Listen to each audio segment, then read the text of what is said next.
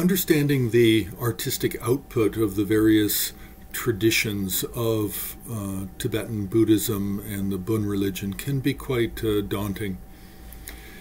All of the schools are a little different in their approach to art in terms of what they focus on, where they concentrate their energy, both for sculpture and painting. Now, for the Nyingma tradition,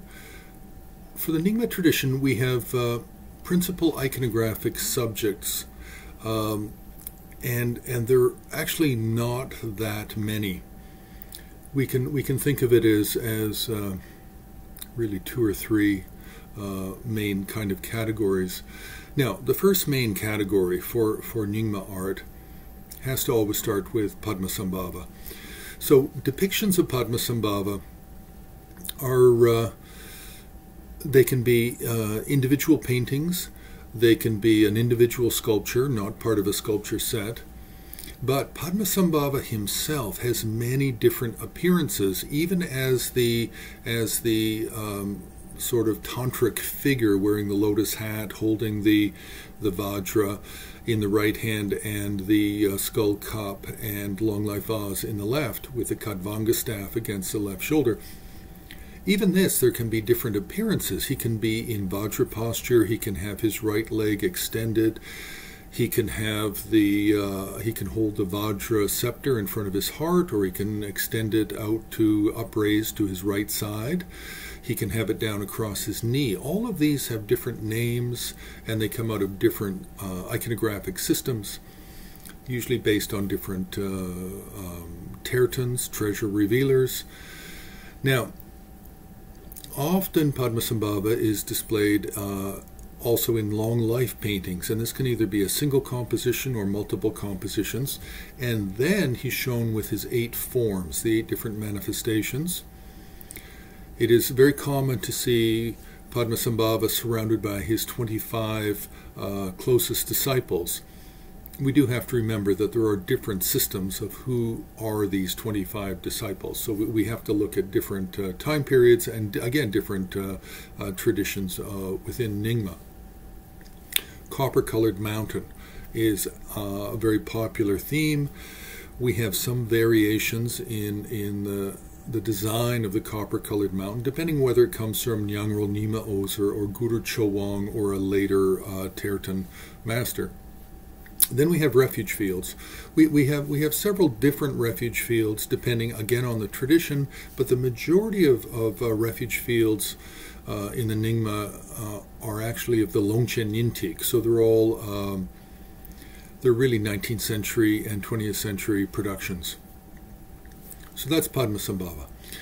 Then we actually have the peaceful and wrathful deities, and for this we sort of can put 2 subcategories together. We can put the Guyagarbha Tantra with the peaceful and wrathful, and we can put all the various Bardo traditions, the traditions of the peaceful and wrathful deities related to the Bardo, the between state, between death and rebirth. And we have quite a number of these types of paintings and murals. So those are the first 2 big categories. Then the third category is just sort of some miscellaneous iconographic programs.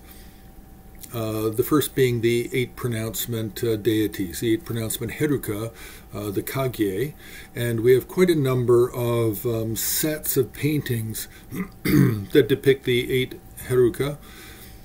And as secondary figures, it can be lineage teachers or protectors according to that specific sub-lineage of Nyingma.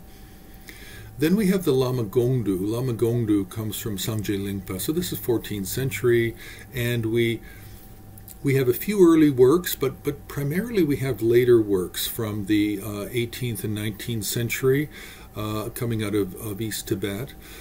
Then we have the Longchen Nyingtig. Longchen Nyingtig is from Jigme Lingpa, so we're looking at late 18th century.